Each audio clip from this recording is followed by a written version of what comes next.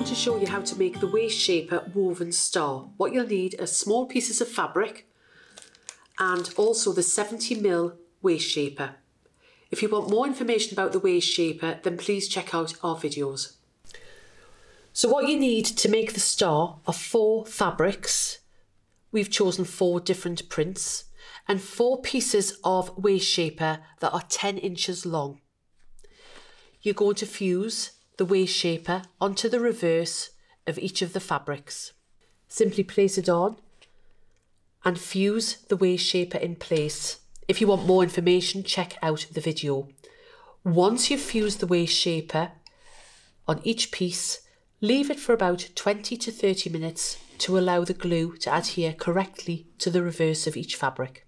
Once each one is fused, using the perforated line, just fold in the sides, fold it in half, and all we're going to do with each piece is simply sew down each long length. Once you've finished stitching, you're going to fold each of the strips in half with about 1 inch here overlap, and then just get a quilt clip and pop it in place. Do that with each one. So now take 2 of your fabric loops, lie one horizontal with the overlap on the left hand side as you're looking at it, and the other one have it vertically with the overlap at the top, and simply pop the horizontal one inside the vertical one. Take a 3rd loop and have it so the overlap is on your right hand side, and you're going to slot that loop all the way over. Just keep the quilt clip in position, and so it looks like that. Take the 4th loop with the overhang to the bottom and slide it over this one. And this feels a little bit awkward, but you're just going to pop that tail through that loop, and what will happen is this will all lock together. Once you have it like this, you need to physically turn the whole thing over. So the longer edges of your loop are now lying on the top. And what we're going to do is literally fold this one over, this one over, this one over, and then the final one is going to go over but slip it through that loop.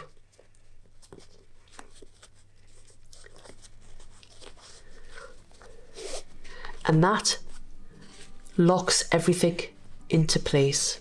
So to create the corners, you're taking the long loop, you're going to fold it in half so you have a 45-degree angle. It's now easier if you flip it over and fold it in half again. It creates what looks like an arrowhead. Fold all of this in half again so it's lying on top of itself, and this long end is going to tuck underneath the loop. Just take your time doing this and it'll lock into position, and it creates your star point. And repeat that on all 4 sides.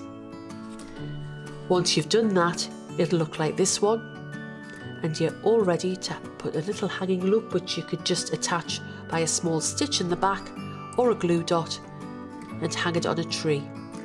As you can see, Vlizoline has a wide range of products, each with different properties and benefits for your projects. You can view the whole range on the Vlizoline website, where you can download the brochure, which has detailed information on all of the products across our 4 categories. You can also join the conversation with us on our Facebook page, Creative Community Group and Instagram. All of the details are below.